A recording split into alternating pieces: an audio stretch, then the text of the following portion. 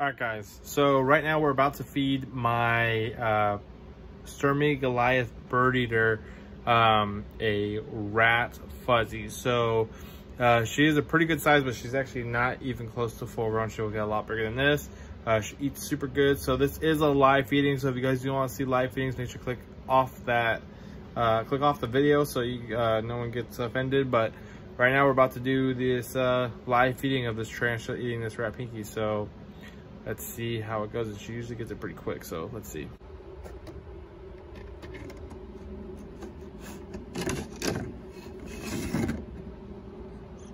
Already got it.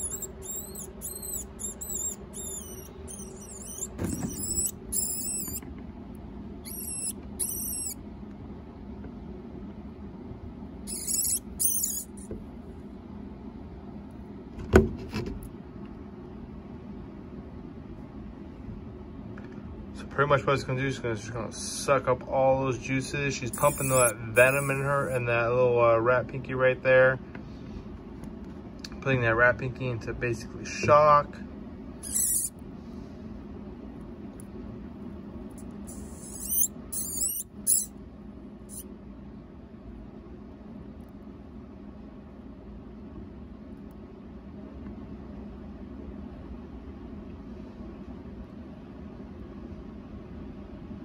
That's an amazing animal right there.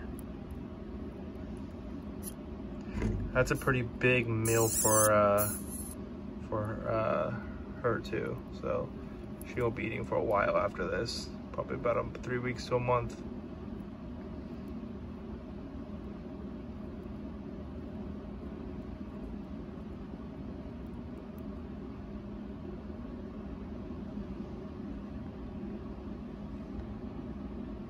That's basically it. So now the venom is just doing its work.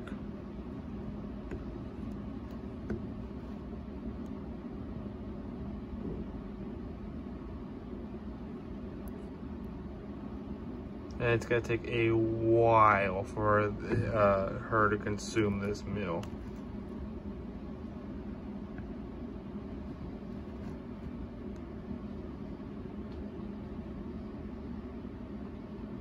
Beautiful. And you know, it's you know, I get where people come from when they say, you know, they have a problem with live feeding, it's cruel and everything, but that's just the way nature works and it's just how it is. So I feel like, you know, it's just basically the circle of life. So that's just my view on it. It's just him having his meal. That's or her having her meal, that's about it.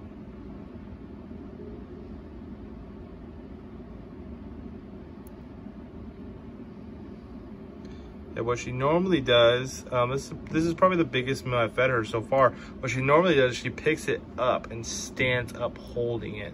Now this one's a little bit bigger. Now I don't know if she's just in like a defensive position because I'm here like with the camera. I've never filmed her before eating. But yeah.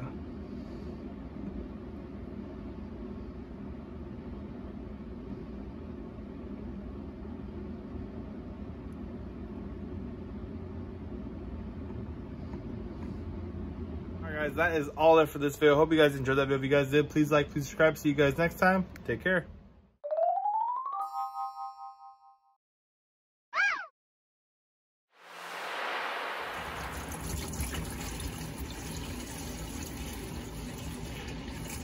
What is going on, everyone? Just filling up the yellow anaconda's water thing. Water bowl. They have a big water bowl and I filled up with a gallon, so gotta use like about 3 to 4 more gallons of water, and I gotta fill up the other bin too. I'll show you guys the yellow anacondas in a second, and they're absolutely beautiful.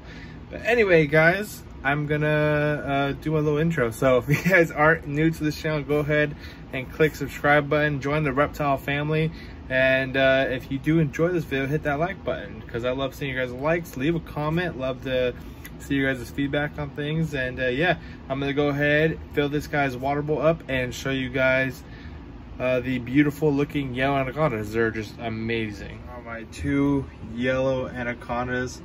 Sorry for disturbing you guys.